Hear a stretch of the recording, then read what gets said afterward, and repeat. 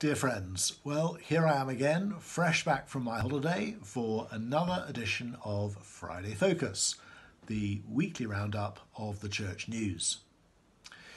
We were so fortunate to have booked a holiday cottage in Porthcothan, which is one of our favourite parts of Cornwall, and here is the mug to prove it, well before lockdown started, because it was almost completely impossible to find holiday accommodation after the restrictions were lifted. But we had a wonderful break, and I am so grateful to the staff team and all the other people who made it possible for me to get away, especially those who led services, preached and did the weekly updates.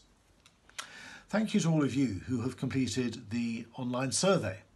We're still analysing the results, but there's been an overwhelmingly positive response to all that the church has been doing during lockdown.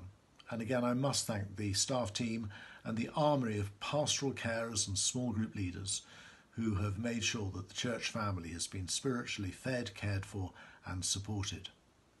One of the most popular features of lockdown that emerged from the survey has been the daily updates.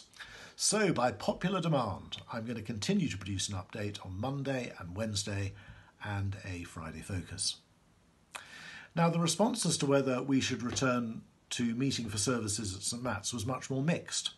About 2/3 of you said that you would like to come back, but about 1/3 said that you wouldn't. So we're going to proceed slowly, and we're going to start with the 6:30 service meeting at St Matt's from the 6th of September, while still live streaming it on YouTube.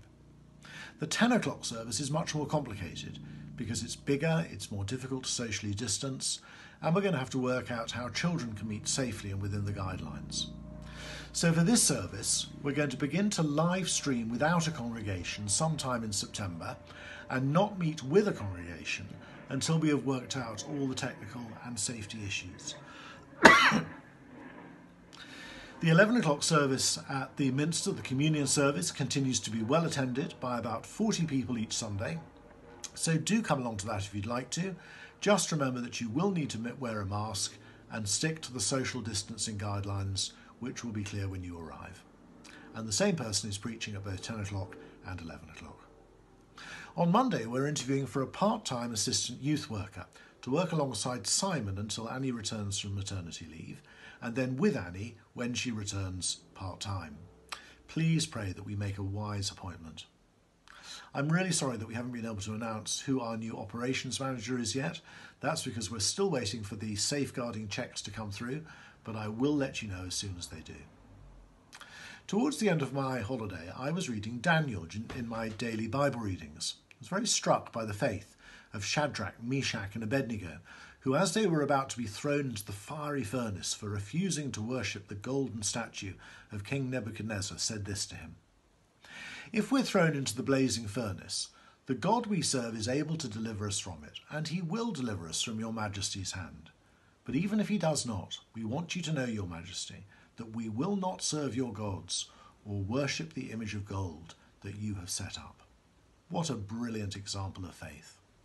They're entirely confident of God's ability to save them. He is able to deliver us, they say.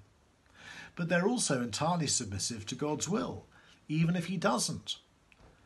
And they're utterly committed to worshipping him alone. We will not serve your gods. I found myself praying that the Lord would deliver us and the world from COVID-19 infection, but trusting that even if he doesn't, I will continue to worship him and trust him for the future. May you do the same. God bless you today.